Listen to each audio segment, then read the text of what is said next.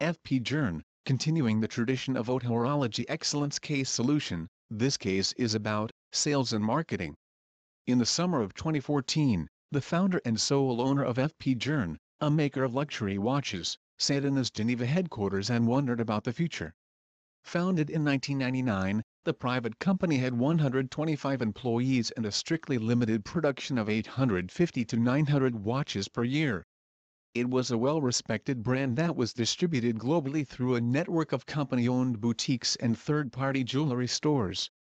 Its exclusively designed and individually manufactured products were prized by collectors and had won many awards and distinctions.